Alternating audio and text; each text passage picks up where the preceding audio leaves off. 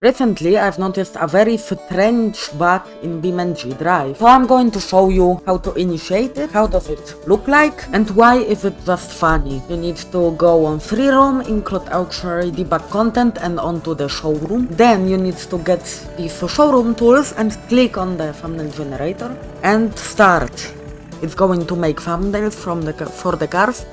I wouldn't recommend doing it with the D series because D series has a lot of conflicts, so I did it with the Hirochi Ratatata.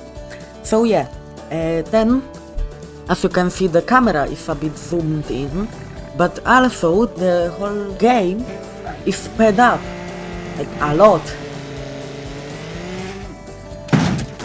You can also change both car and the map, and it will still work. The slow-mo also doesn't slow down the game. So yeah, thank you for watching and have fun with using this bug.